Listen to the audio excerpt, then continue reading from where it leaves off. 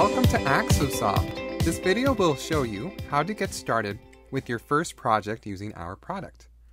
We will walk through the Axosoft interface, how to create your items, how to groom your backlog, how to move items through a workflow, and then how to track your progress.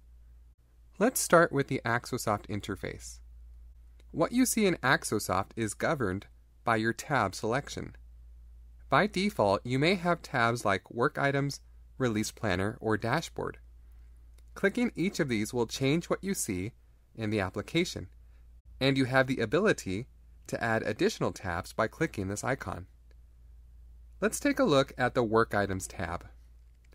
The Work Items tab, and any item tab like it, is split into three major sections: the Organize panel on the left, the Workspace in the center, and the Details panel to the right.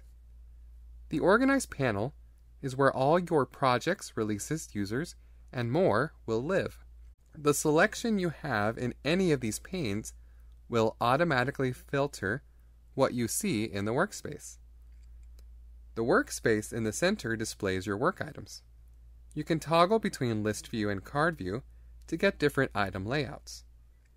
Finally, the Details panel on the right will give you a synopsis for items you have selected in the workspace, and this is a great way to get a snapshot of an item's description, notes, comments, work logs, or whether it has any sub-items. If you went through the tutorial, you may have already created a project and some items. For this example, however, let's create a new project folder. When you create a project folder, Axosoft will ask you if you wish to create a related product to releases. This means that it will create a release with the exact same name in the Releases pane. I want to build out my releases in a specific way, so I will leave the box unchecked.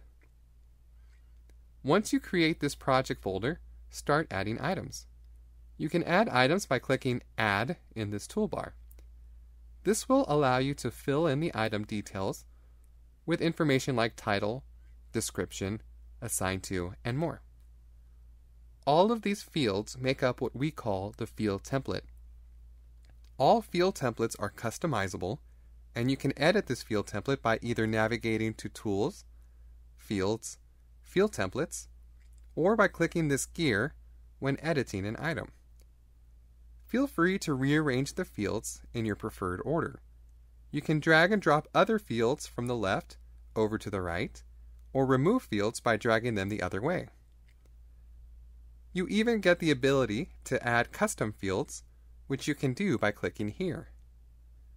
This customization of the item field template is just one of the many ways Axosoft lets you tailor to your project management style. Rinse and repeat this process to continue adding items to your backlog. If you need to edit an item, select it and hit Edit in the toolbar. You can also hit E on your keyboard to jump to edit mode.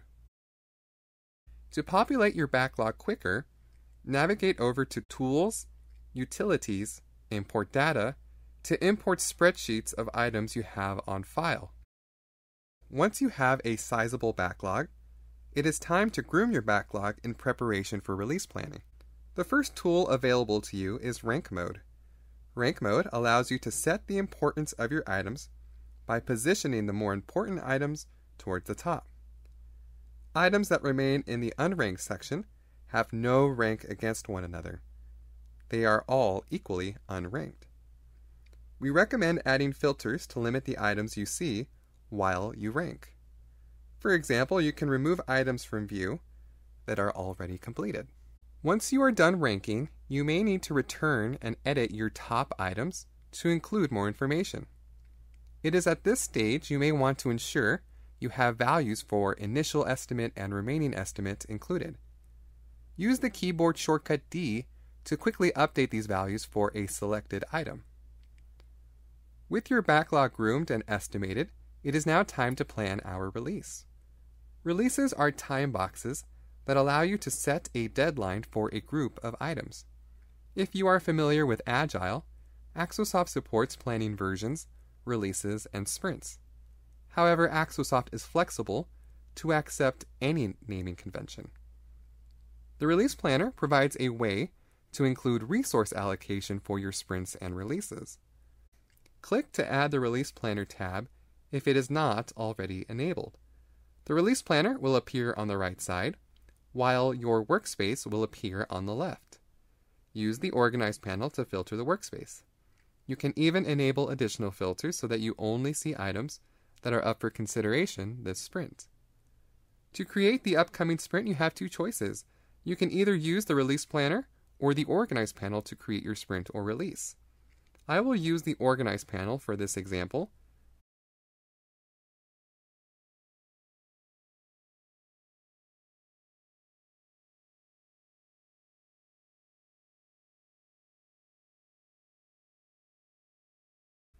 And then select my newly created sprint in the Release Planner. The Release Planner allows you to quickly adjust the start date and due date and edit your release details. Since we have our backlog set up, we can start to add team members to this release. Start by either typing the names of team members, or you can jump straight to adding items to this release. Notice that any items already assigned to a team member will automatically add that team member to this release.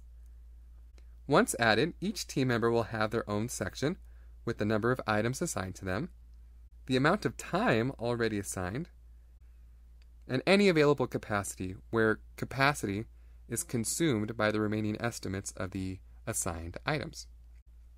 Capacity is the most important part of the Release Planner. When you edit a team member, you will see where to set user workdays, set the number of hours this user works daily, and set vacation days. Each user also has a resource allocation percentage. So if this user is not working on any other overlapping releases, this will default to 100%. However, if you add a user who is already allocated in a different concurrent release, Axosoft will alert you and auto-calculate the remaining availability for your upcoming release.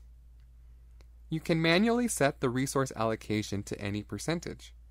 For example, if this user is only available for half the time, and you set the allocation to 50%, then Axosoft will adjust the user's available capacity to match that 50% allocation.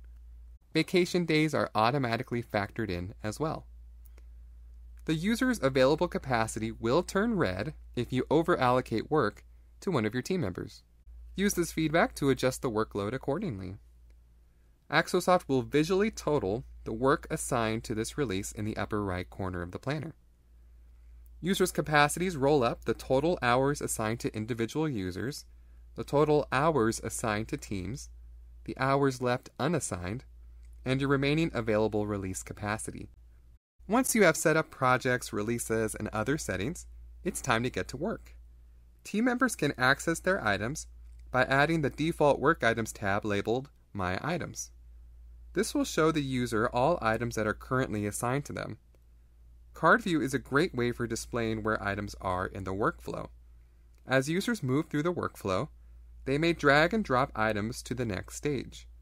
Alternatively, users may use the drop-down menu to update a selected item's workflow step, regardless of whether you are in Card View or List View. Hitting W on the keyboard will pull up a work log.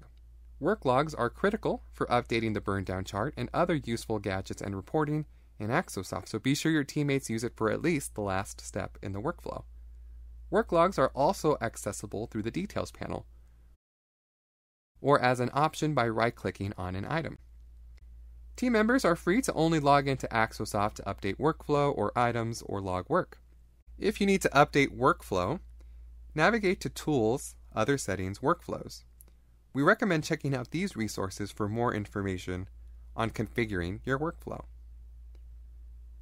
With the planning complete and work started, let's now make sure we can track our progress.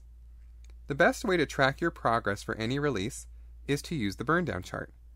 The burn down chart tracks the remaining estimates of all items assigned to your release or sprint. As you and your team log work logs, the burn down will begin to update and estimate your projected ship date. While every release or sprint has this burn down shortcut, this chart is available for your dashboard as well. When you access the dashboard, click on the dashboard name to create a new dashboard. This is where we set public access, the size of the dashboard, and global dashboard settings. Configuring global dashboard settings make it easy to build out or update your dashboard if you are only looking to have one sprint or release shown at a time. Once you save your settings, you will see all the dashboard gadgets available. If you add a burn down chart gadget, the global dashboard settings will autofill the burn down settings and allow you to tailor any other settings.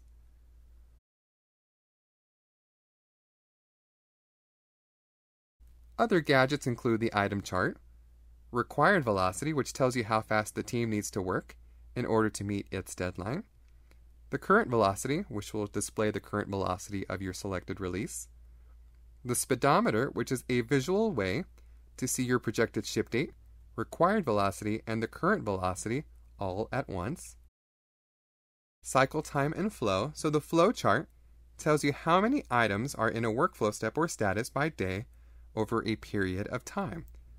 So it's great for spotting bottlenecks. Cycle time tells you how long an item has been sitting in a workflow step or status, and you can group this by team member or any other types of grouping. Work remaining totals the remaining estimates of the items in your release. Plain text displays a message to your dashboard viewers, and the estimated versus actual gadget is great for sprint retrospectives, as it compares your initial estimates with what actually happened.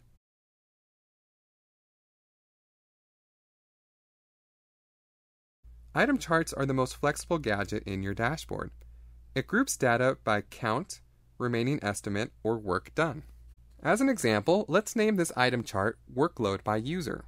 Select Assign To for Group Data By, and set the aggregation type to Item Count. We will group data by Assign To, set aggregation type to Item Count, add an additional series, Workflow Step, and chart type to Pie Chart. Okay, here is the item chart. If you click on any one of these data series, you can dive further into the workflow step series you specified earlier. Try different combinations to see what works best for your team. Lastly, dashboards can be shared with non-Axosoft users. Enabling this URL will let you share this dashboard with non-Axosoft users like managers, executives, and stakeholders. You now have the basics to start your project. For more details about workflows, field templates, and more, check out our support documentation or schedule a session with our team. Thanks for watching, and we'll see you in the next video.